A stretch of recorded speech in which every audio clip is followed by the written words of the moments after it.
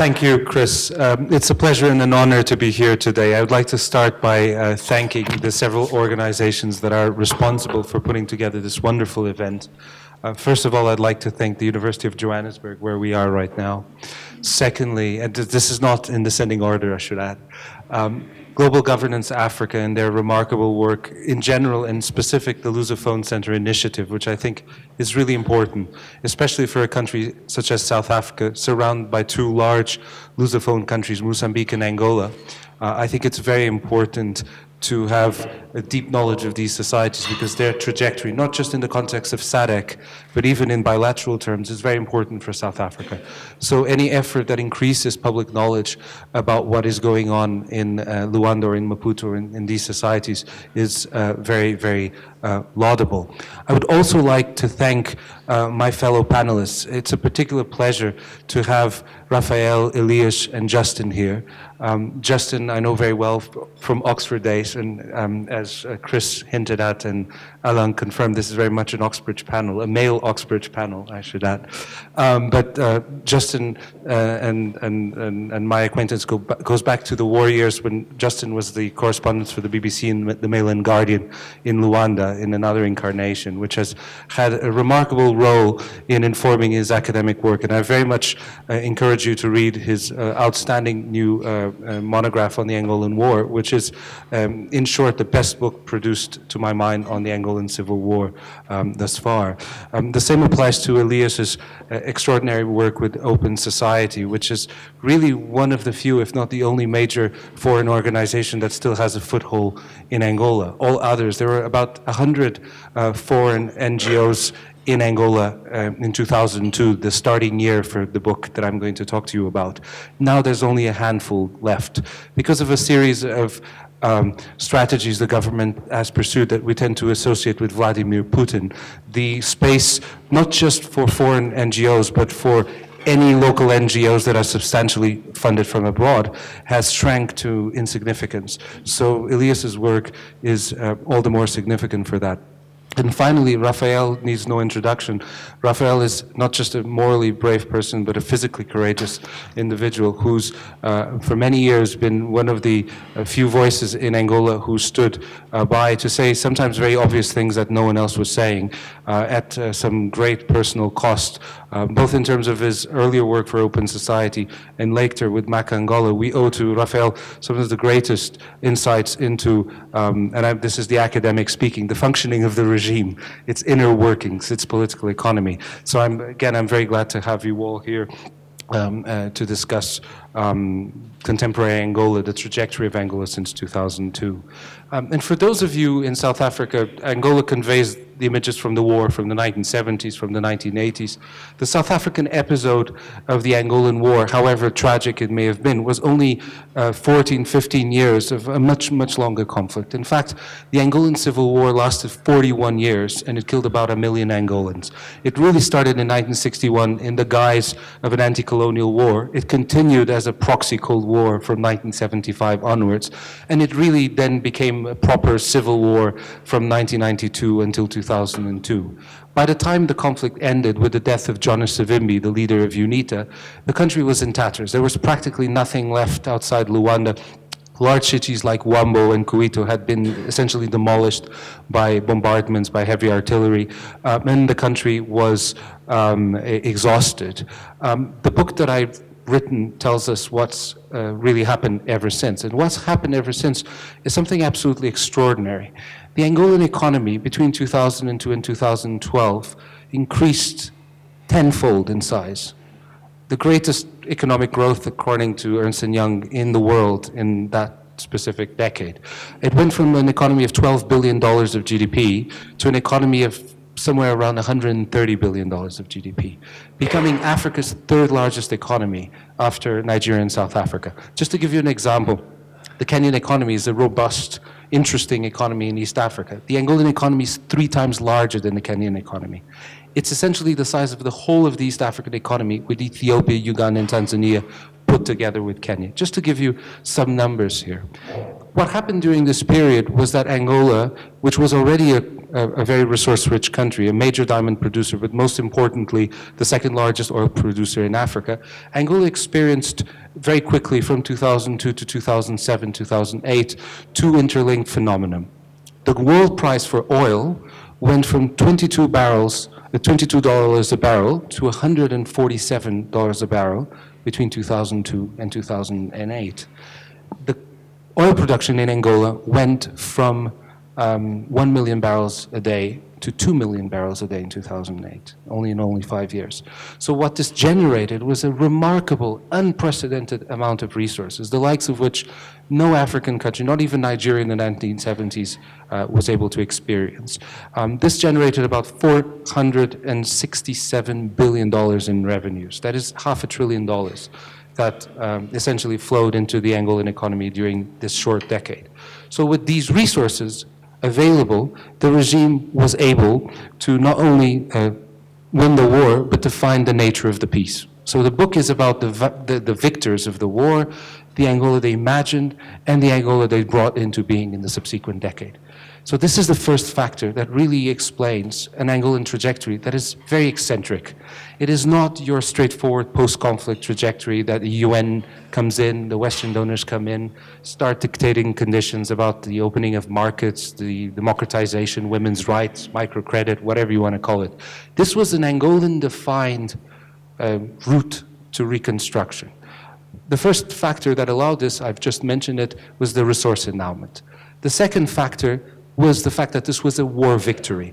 This was not a woolly compromise, a power-sharing agreement, a UN brokered this or that, like so many African conflicts in the post-Cold War period have ended up being. And I say have not ended up ending because oftentimes these imperfect ends of war lead to a restart of war a few years later.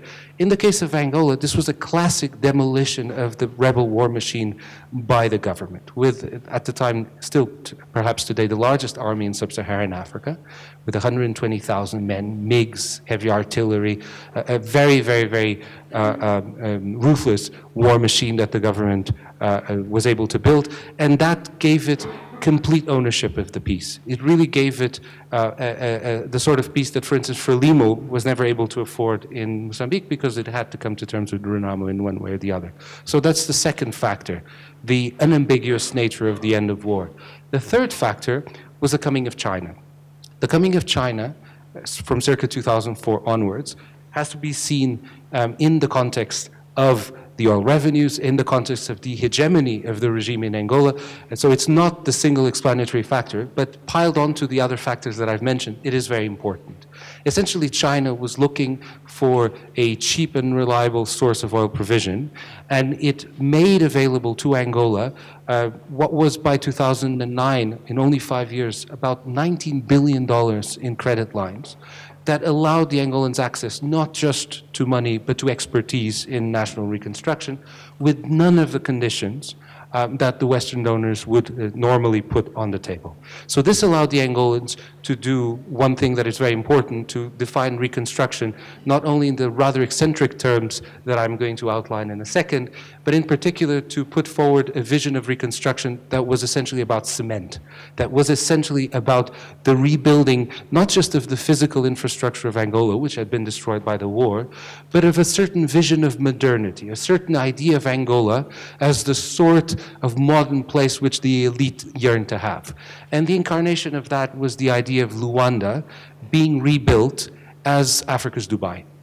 So Luanda in the last 7 or 8 years in particular has essentially been bulldozed and rebuilt with skyscrapers, with marinas, and with the sort of urban structures and the urban precedents that you associate with this Persian Gulf sort of generic modernity. So it's very important for us to understand that in 2002 you would get to Angola and you would see essentially a war-torn country, essentially in tatters, By 2008, and for those of you who only made it to Angola a few years after the end of the war, you'd be confronted with something of a different order altogether. And it is this project, both as an ideological project and as something that materializes quite concretely at the ground level, that I wanted to come to terms with. And I did that by doing it in the only way that I know how to do things, but which I think is absolutely essential for this particular type of project, by hanging out.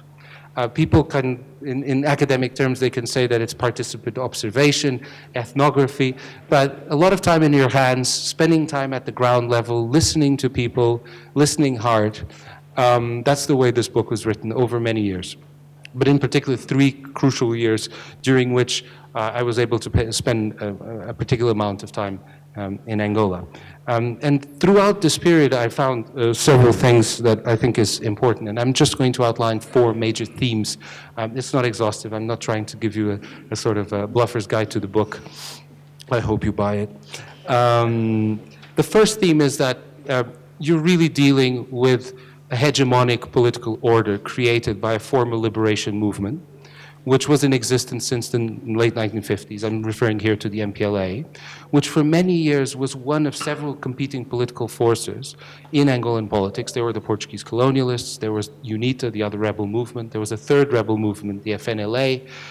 By 2002, the MPLA had managed to destroy all its rivals, to deal away with all the external threats, such as the South African invasion in the 70s and the 80s, and had essentially taken control of this state, a state of which it was the legal government of since 1975, but which as late as 2002, 2 weeks before the end of the war, the MPLA did not control 60% of the Angolan territory. Now, if you think that Angola is the size of Germany, France, and Italy put together, then you see that vast swathes of this region were essentially ungoverned until the end of the war. So for the MPLA, this was an authoritarian project of state building, in which Angola was finally going to be modeled in their own image. This is a very important point because Angola does run elections. There are some increasingly fewer rituals of pseudo-liberalism. I think in the last 6 months, the mask has fallen and you don't see any of that. You see police beat up the mothers of political prisoners demonstrating on the streets a few days ago. But for most of the period since 2002, what you have had is a certain preoccupation with playing a certain game of democracy, recognizing the existence of an official opposition, but the reality at the ground level is a draconian control by a party state in which the state and the party are virtually undistinguishable, and topping all of this, President dos Santos, who's been in power since 1979, who was the person who re-engineered the political economy of Angola after the end of the Cold War around what you could define as an oligarchic capitalism of sorts. And the people who won the war also won the peace, if you will. They saw the peace as a huge business opportunity for themselves, the reconstruction of the country. And this takes me to the second level, or the second question, which is the question of the economy of Angola since 2002. It became obvious to President dos Santos that it wasn't enough to just continue with the profiteering schemes of the war years, that the political economy of the peace would have to be reconceptualized away from those structures of the 1990s. But the imperative was to keep the same people who control the economy of the war years in control of the peace economy. So the small cast of characters that you see around the Angolan president, the generals, a few people in the president's family, they were massive beneficiaries of the extraordinary business opportunities made available by this tenfold increase in the size of the Angolan economy.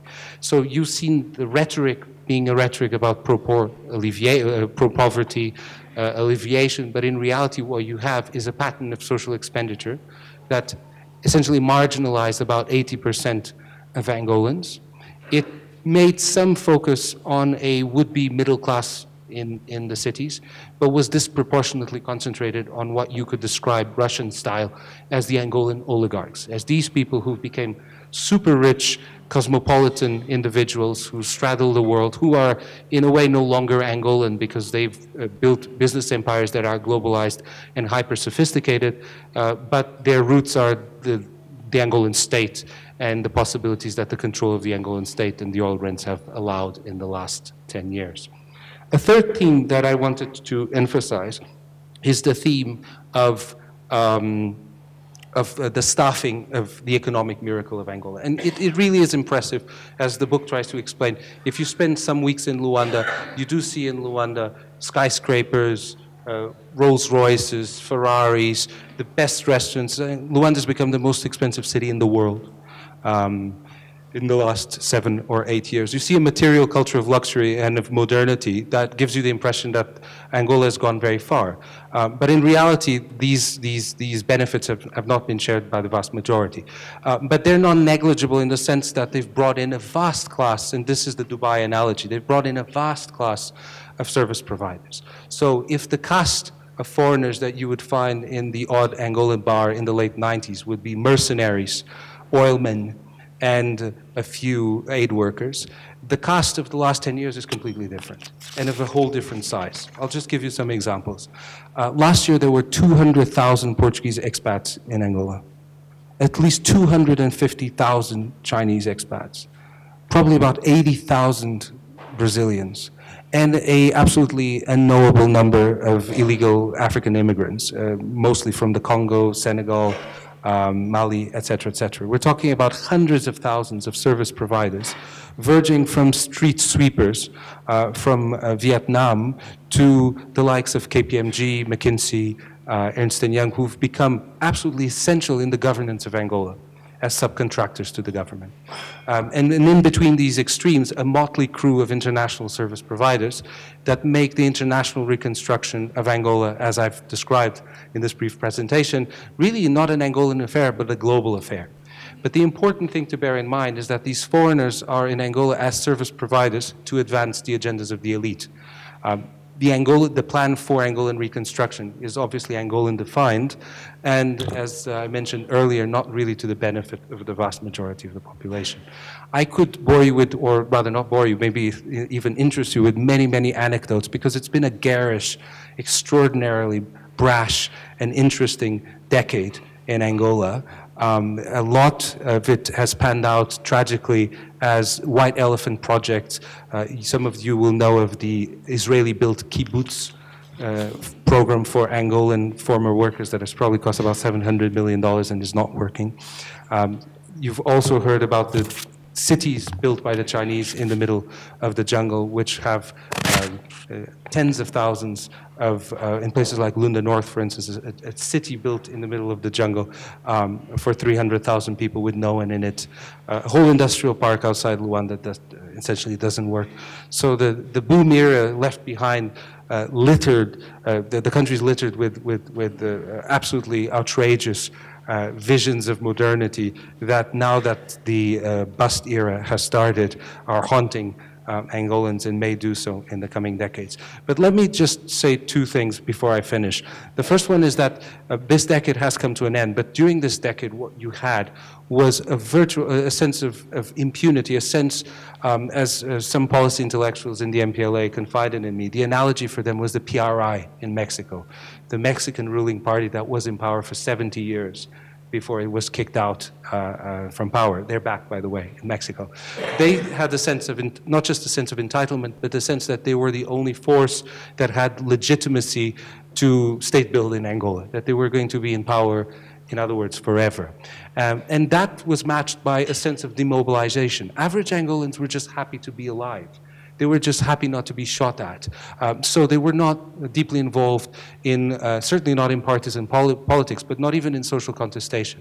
Now, over the last 3 years, this extraordinary honeymoon, if you will, this decade-long passivity on the side of the population has disappeared. And I'll end by just outlining three dynamics that I think are very important for South Africans and for all those in the region to understand the Angolan future. The first one is the fact that after a decade of relentless rhetoric on economic diversification, with which none of us could possibly disagree, Angola needs to diversify away from oil. 96% of Angolan exports come from the oil sector. Angola is not a petrostate, it's a caricature of a petrostate. So the government has rightly emphasized diversification. In 2015, Angola is more dependent on oil revenues than it was in 2002. Okay? So you can imagine what the drop in oil prices over the last year has done to the status quo. Most importantly, they have not been able to generate large-scale employment.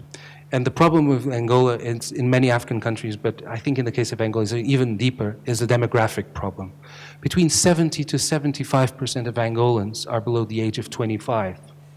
Anyone above the 35, people like me, I'm 38, the reference point is always the war years. So even if they don't agree with the status quo, the comparison is always positive. For young people, the Angolan Civil War means the same thing as the Second World War means to me. And their reference point is not the war, but the comparison between the lives that they're leading today with the material culture of success that they're bombarded with through television and which they cannot access. And this is very important. 15 years ago, Angola had bleak Soviet-style media. Now it has some of the sleekest media content anywhere on the continent, produced mostly by Brazilian media specialists, that relentlessly bring into the households of poor Angolans the dream life of the rich. So you can imagine how this is materializing, especially amongst young males, especially in the shanty towns, and especially coalescing around Angolan hip-hop, the so-called Kuduro movement, which is very similar to American hip-hop in the 1990s. It's misogynist, it's about brands, and it's not depoliticized, but it incarnates a certain frustration with the status quo. The third and most important factor that I think is very worrying is President dos Santos. He's been in power for 36 years now. He's very smart. And a few successes of the last 40 years can conceivably be ascribed to him. But this has come at the cost of a deep deinstitutionalization of Angolan political processes. It's not just that the public administration doesn't matter, the ministers, the National Assembly. All of this is a facade. The party itself has been deinstitutionalized, and decision-making lies with him and him alone and a few people around him. This means that his demise is likely to be as traumatic as you would expect. He has not built a fair society. He has not built the structures to guarantee his own succession. I'm told that now he wants to stay in power until 2022. That's the new sort of informal deadline for his exit. So Angola, in many ways, and without underplaying the extent to which Angola is a society at peace in some ways, it is a society that will not go back to large-scale warfare like it had before 2002. But I cannot help looking back at the last 13 years as an extraordinary missed opportunity. With a country like Angola being an upper middle income country, but having some of the highest child mortality rates in the world.